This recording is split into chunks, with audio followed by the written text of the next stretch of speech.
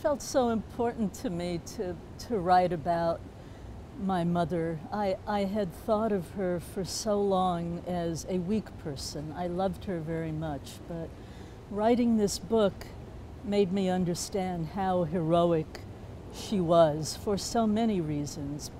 Part of it was her struggle to try to rescue her family from Hitler's clutches in the 1930s as he was moving further and further east, and her family was in Latvia in Eastern Europe.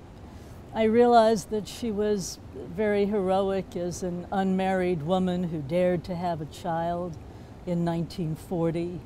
I realized that she was heroic because she kept going when she could easily have broken down, because everything happened at once. She lost her family, she was pregnant with me, the man that she had been involved with didn't marry her, and it just felt so important to me to first of all try to figure out who this woman was that I loved so much, but also to try to understand her as I couldn't as a child. And it was a wonderful thing to realize, as I say in the book, that I owe her awe.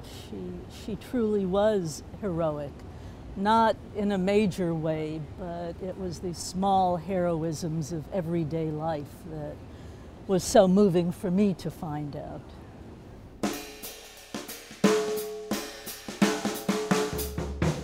The project began as, I thought, just my recollections of my mother, and it became deeper and deeper, and I, of course, was very interested in the 1930s as an era, what went on in Europe at that time.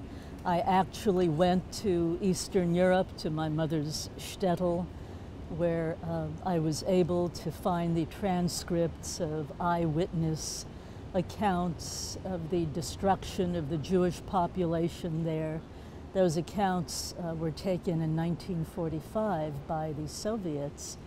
There had been 2,000 Jews living in that little shtetl, and all but 6 of them were killed. So it became for me a major research project, although I thought initially that it would be an internal discovery of who my mother was and what that meant to me.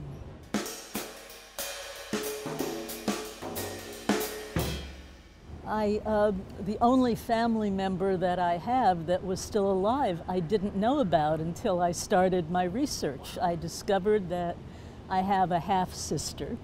I had seen the man who was my father only twice, and it was my half-sister, my newly found half-sister, who could tell me everything that I needed and wanted to know about the man who was my father. This had been a huge process of research. I had for years tried everything. I finally found the ship's manifest. I discovered that he came to America in the early 1920s from Poland.